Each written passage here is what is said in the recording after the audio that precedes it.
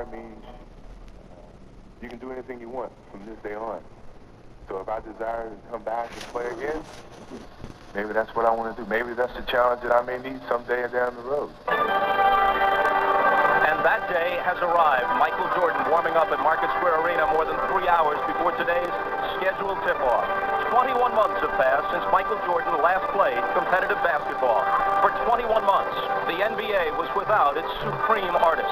There may be many interesting peripheral aspects to both his departure and return, but at the heart of it is simply this: the best in the world is back. And in a sports world darkened by constant talk of money, strikes, and lockouts, here's a shining reminder of why we're drawn to sports in the first place. The drama, the anticipation, the sheer beauty of the moment. Today, an artist returns to his true canvas, the hardboard courts of the NBA. Michael Jordan is back. Starting lineup for the